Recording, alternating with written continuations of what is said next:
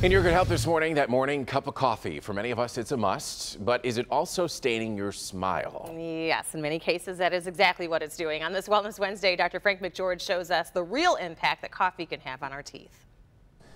Coffee actually has numerous health benefits, including reducing your risk of cancer, heart disease, and diabetes.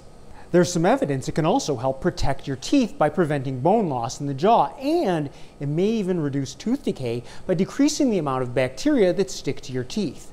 But if you drink coffee regularly, it can definitely make your teeth look yellow. So what can you do? Well, first, if you like your coffee iced, try sipping it with a straw. That minimizes the contact that it has with your teeth. Now, if you like your coffee hot, a straw is going to be out, but try this instead. After you finish your cup, rinse your mouth out with water.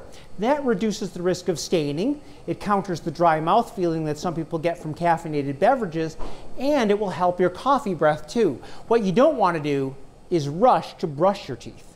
Acidic drinks like coffee soften the tooth enamel, making it more susceptible to damage and staining. The enamel rehardens in about 30 minutes. That's when it's safe to brush. Now, stains are also more common in coffee sippers. The longer you take to finish your cup, the longer that coffee is sitting on your teeth.